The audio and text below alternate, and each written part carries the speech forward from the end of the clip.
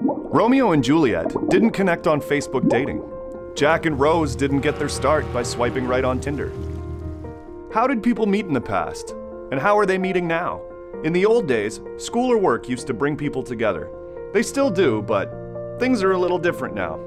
And it's not just because of social distancing. Dating has moved online incredibly quickly. This graph is from 2017, and the numbers have surely gone up since then.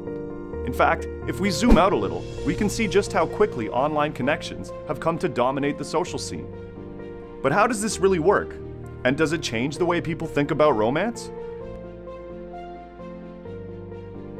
Nowadays, romantic encounters are powered by software that uses data for matchmaking purposes. Dating apps gather data on users and how they interact. This lets their algorithms use their individual preferences to recommend compatible partners. Users can also research their connections online. Sometimes, this takes away the kind of natural conversation and discovery that makes dating so interesting.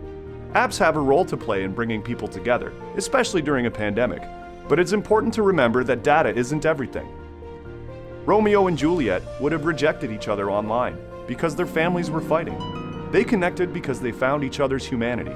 Jack and Rose certainly wouldn't have texted. They came from different social worlds and economic classes. The greatest love stories don't always fit in a computer. Apps can be wonderful when they bring out the best of who we really are.